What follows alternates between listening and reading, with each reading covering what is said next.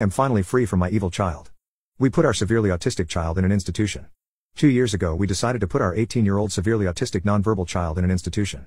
I can honestly say it's probably the best thing to ever happen to the family. I was a stay-at-home parent while my spouse worked 10 to 12-hour days to keep a roof over our heads and food on the table. Living with our child was mostly hell. From the moment they woke up, if they even slept that night, there was never a moment of peace, never a quiet easy day. Nothing made them happy, nothing. They were physically abusive towards us and themselves every day. Throwing anything and everything, banging/kicking anything. They would shut the door to their room, lay on the floor in front of it, and just kick it for hours and hours and hours.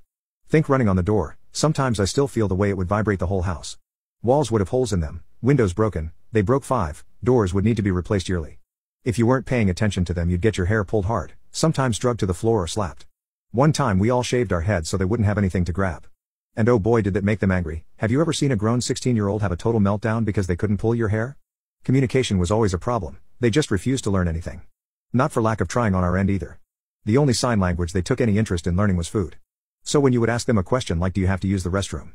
They are still in diapers? Or do you need help? They would just sign food and if you got it wrong, which was all the time, they'd get angry and have a meltdown. The tablet was never an option, it was always just something to throw. They went to school every day with normal school hours until they were 15, then it got switched to Tuesday and Thursday until they were 17. They became too much for the staff to handle. It was just something to give us some time to breathe. To try and get something done, but it was never enough. I know those poor teachers were afraid of them, and don't blame them. It was the only break we ever got, and we desperately needed it. My favorite time of day was putting them on that school bus in the morning. Then every time I would dread seeing the bus come back up our road in the afternoon. Sometimes I don't think they were happy to see me either. My other older kids were always stressed and worn down. Heads are always on a swivel. It made me feel like a crap parent. I made sure they all got their driver's licenses as soon as possible so they could escape. Then I found myself becoming increasingly jealous of them because they could leave. I wanted to leave with them every day, anything was better than being home with them. When the virus hit, that's when things started to take a turn for the worse. We were all stuck in the house with them. We all felt like prisoners in our own homes. It was so stressful that clumps of my hair were falling out. The abuse got worse, and my house was falling apart. I had a nervous breakdown and was sent to the hospital for a week. I didn't want to leave, I didn't want to go back home. My other kids slept/stayed at my parents' house while I was there. Leaving my spouse to go it alone. It was an eye-opener for them. I never really told them how bad it was when they weren't there. So after my stay in the hospital, we made phone calls, and they were placed in an institution a month later. Where they are thriving. They have 6 people who supervise them constantly, who are just employed for them.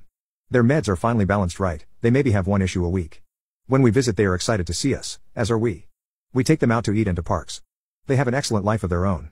Communication is still a little iffy, but I believe progress is being made because of those wonderful people.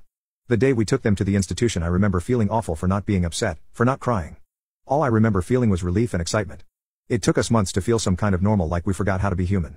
We got so used to being a doormat all the time we didn't know what to do with ourselves. My older kids started staying home more. I got a part-time job just to get me out of the house a couple of days a week. It's nice. So do I have regrets? Yes. Is one of those regrets putting them in an institution? No. My older kids, my spouse, and I are finally able to breathe.